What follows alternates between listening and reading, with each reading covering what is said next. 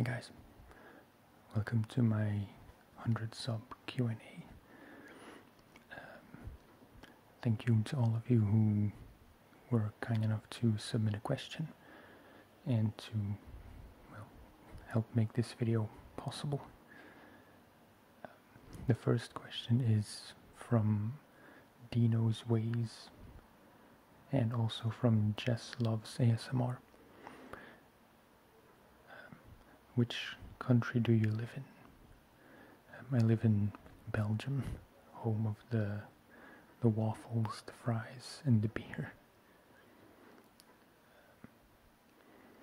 Then Jess Loves ASMR also had another question. What made you do ASMR?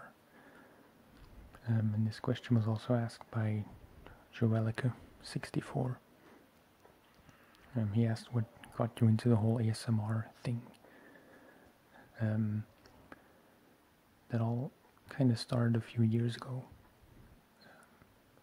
For some reason I was having difficulty sleeping, and I can't even remember how, but I just came across some ASMR video. I don't know which one exactly.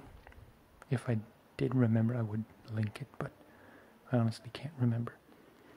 And that really helped me to, relax before going to bed.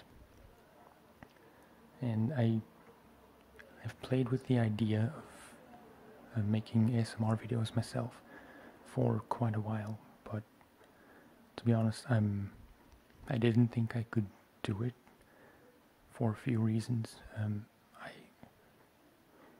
I'm very camera shy, as you might be able to tell from the video, but I'm just kind of awkward in front of cameras, and I assumed that would, that would make me not make very good ASMR videos.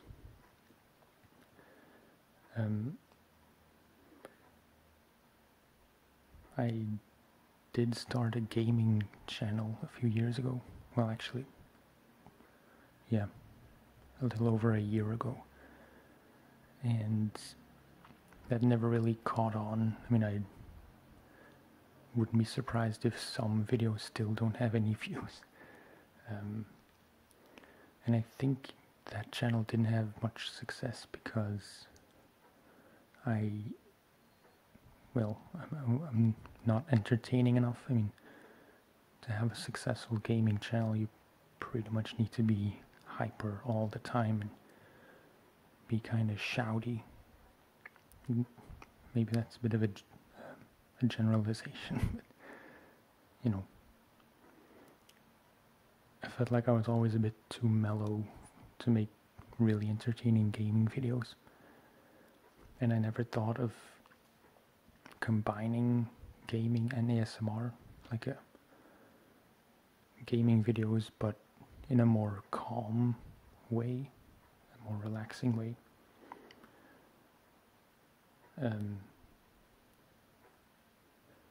But then I don't know, I think I watched, or I think I came across some ASMR artists who did make gaming videos, and that just kind of got me thinking about making videos like that myself. And so I think it was in June I just decided to try it out, and so far it seemed to work out well. Then next question by ACVRG. Do you skate? Not anymore. I did skate for a while when I was 13 or 14 with a friend, the only friend I had who skated. But I didn't stick with it at all. Again, for a few reasons. One, I was very scared to go to skate parks because I knew I wasn't very good, and I was afraid that the good, cool skaters would laugh at me for being bad at it.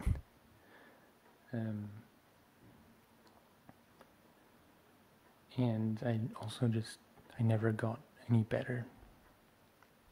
Probably because I didn't have a lot of people to skate with anyway. But yeah, there wasn't one point when I decided to quit. It just kind of, yeah, faded because I got interested in other things also, and because I didn't have any good places to skate. So maybe that's why I like the skate games so much, because, well, they're the closest thing to being able to skate is to play the skate games. Then Mr. Honeybuns asks, did you move, or is your gaming setup in a new spot now?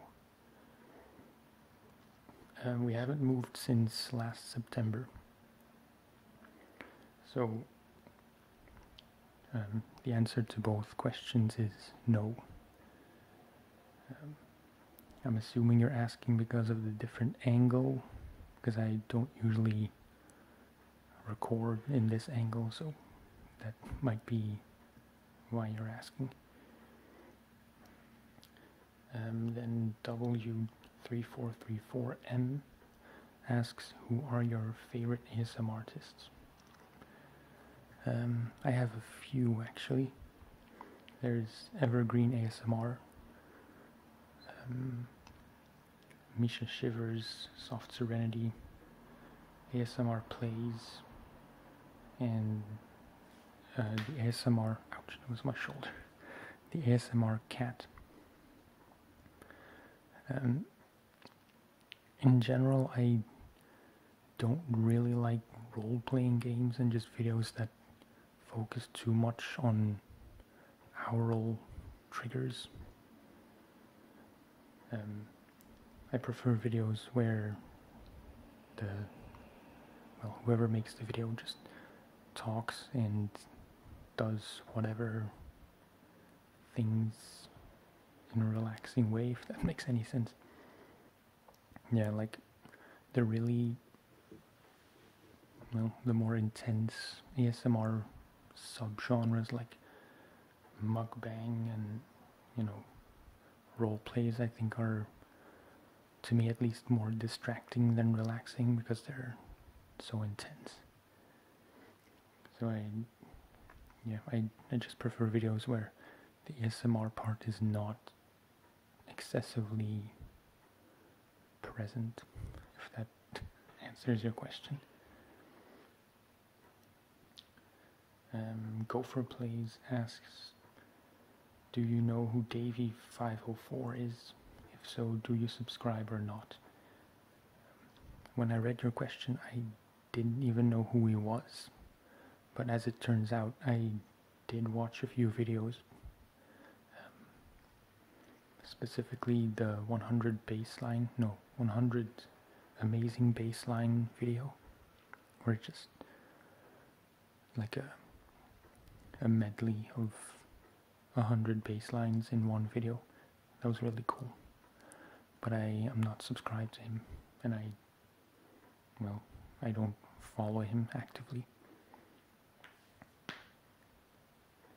Shoulder keeps popping. Another question from Joelica64. Are you still working on music, and do you consider playing your stuff in a band again? I am still playing by myself though. I haven't been writing as much music, mostly because I'm just not very inspired at the moment, and I have quite a lot of stuff on my mind lately, which should be an incentive to write more, but for me that just makes me want to write less. I am also teaching bass. For now it's just one student every week, but I'm hoping there will be more students in the future so I can make it at least kind of a part-time thing. I do want to keep, I do want to keep doing something in music, but my main issue is just that to be successful in music, you pretty much always have to be an actively gigging musician, and that's just not something I can see myself doing in the long run. Ideally, I'd like to be in kind of a band where I could work on writing new stuff with other people, but there wouldn't be a lot of focus on actually performing that music, which is maybe a bit strange for a musician, but I know I'm really not cut out to be on stage a lot.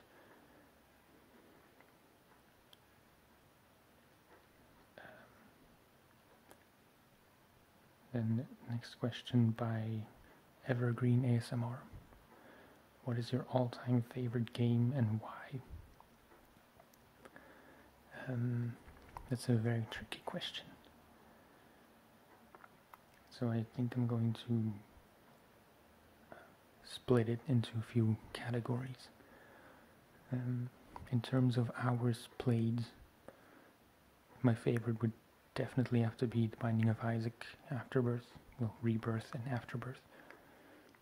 I think I'm at 630 or so hours, which is a lot, I know. And it's going to be at least, I don't know, 200 or 300 hours more by the time I'm done and have 100%. The most immersive game I'd say would have to be The Witcher 3, especially the first few weeks of playing. I haven't played it in a while actually, but that's mostly because I have other games I want to finish first. But yeah, that's just the size of the game and the depth of the whole story and everything in the world is just so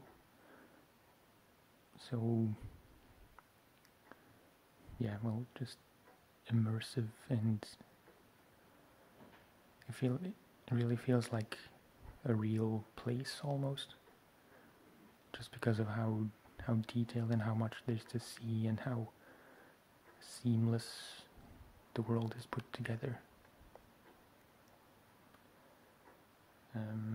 In terms of story, if I look purely at the story, I think I would have to say The Last of Us or Uncharted 4.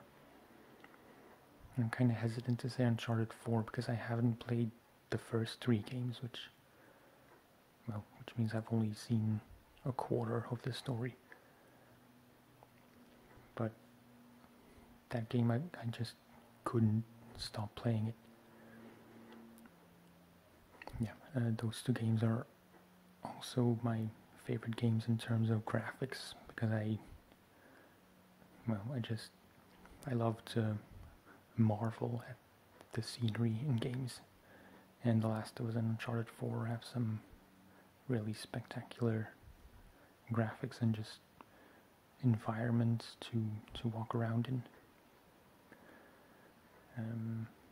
Actually, I should say, with most immersive would have to be Beyond Two Souls as well, because both times I've played that game, it's always been a 1-session deal. So, start playing at 10 in the morning or so and keep going until pretty late at night, just to be able to finish it in one sitting.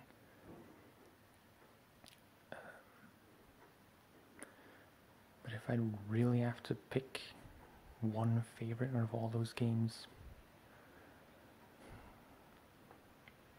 it would have to be The Binding of Isaac. it's a really tough call, but if I think of all the frustrations I've had with that game, but also the, the moments of success, that game is really special. Then a related question from ASMR Plays. If you could only play one game for the rest of your life, what game would it be? Again, probably The Binding of Isaac, because it's never the same. Runs are never exactly the same. There's so much noise for a Sunday.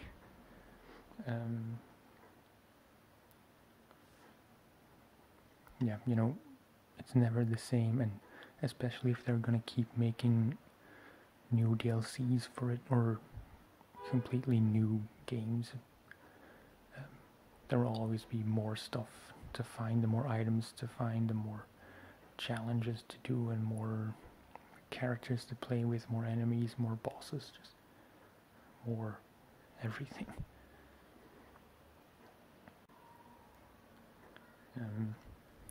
I have been thinking about No Man's Sky, just because of the sheer size of the game.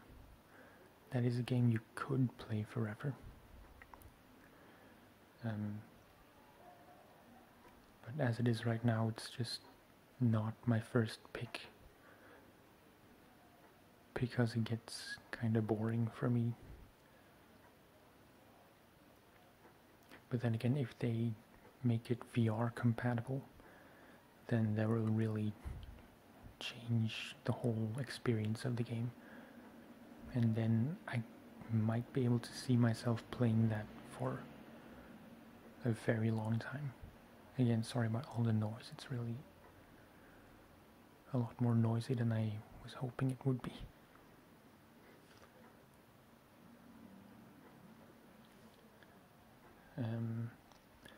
Ben Duke asks what my favorite holiday is and where I want to travel the most.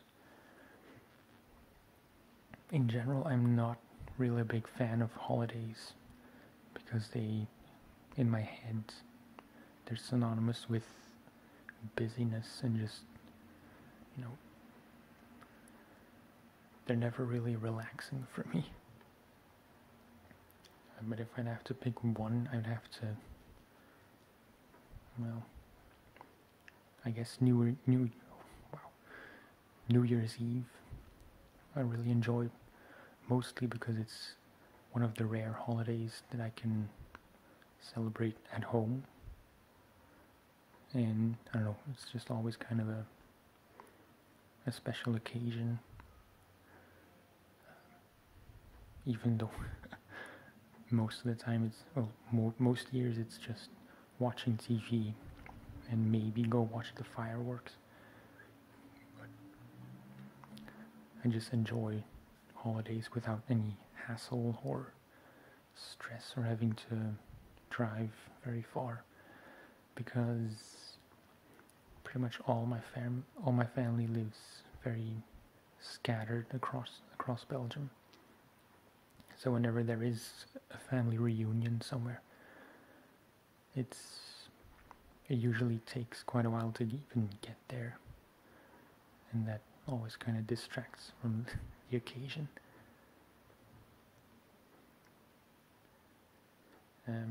Yeah, the travel question.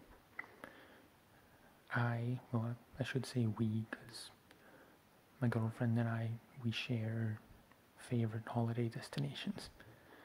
We'd really like to go to Iceland and to Canada and New Zealand. Yeah, my sister has been to New Zealand for a few months, and judging by the pictures alone, it's a really amazing country.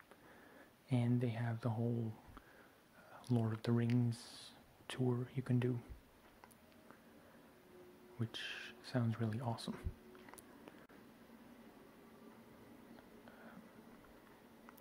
And I'm not even sure if you can see this in Iceland, but we both really want to see the Northern Lights I know you can see that, well, fairly commonly in Norway. But I'm not sure if you can see it in Iceland, but that would be a very nice bonus if you could, because that would be another reason to want to go to Iceland.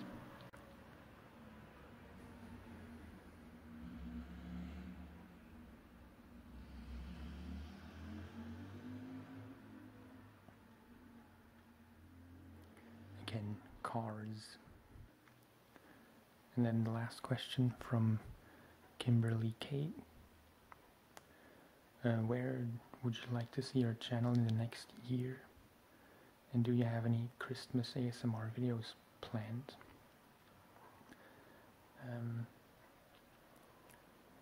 I guess I just hope to see my channel grow in every way, you know, more subscribers, more viewers, just a larger audience, because that's really the main motivation why I keep doing this, is just because a fair amount of people seem to enjoy it, which is very nice to see, obviously.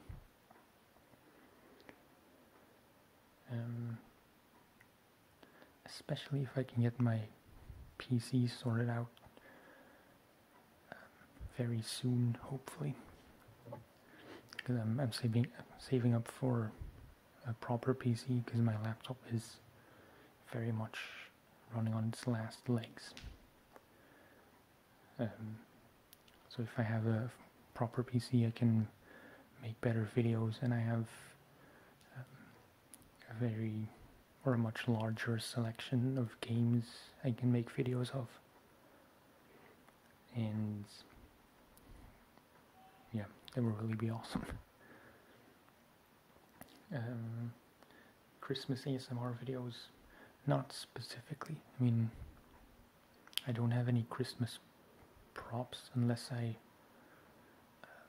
decorate myself with I don't even know what it's called, like Christmas decorations. Yeah, I'll have to think about that, because it's not something I've thought about at all. But it would be fun to have some holiday themed video. Actually, I was lying about the Christmas decorations, because I do have this thing. It was in a Kinder Surprise, which has a Christmas themed surprise in it, apparently. Yeah, I don't think that's enough to make it count as a Christmas video. It's just that little elf.